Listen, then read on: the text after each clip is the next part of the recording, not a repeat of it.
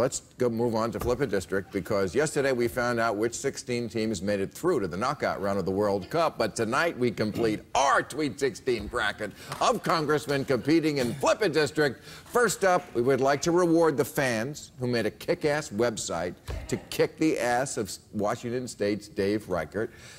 But stiff competition, Dave, in the man from Tennessee's 4th, Scott DeJarle. Scott is a veteran of our previous Craziest Congressman series here on the show.